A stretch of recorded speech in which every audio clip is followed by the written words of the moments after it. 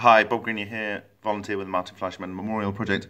I just wanted to say that I've received today 3 vials of deuterium oxide, and it's heavy water, and what I can say is it does feel quite heavy, and when you think about it, you have like sort of a 16 AMU in the oxygen normally, roughly, and normally 1 per hydrogen atom in the H2O, so that's 18 AMU. This apparently has obviously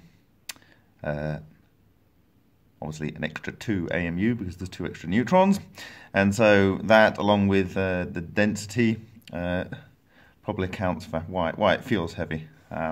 So heavy water is a good description for it. This is apparently 99.9% deuterium. Obviously, I'm not going to be testing that.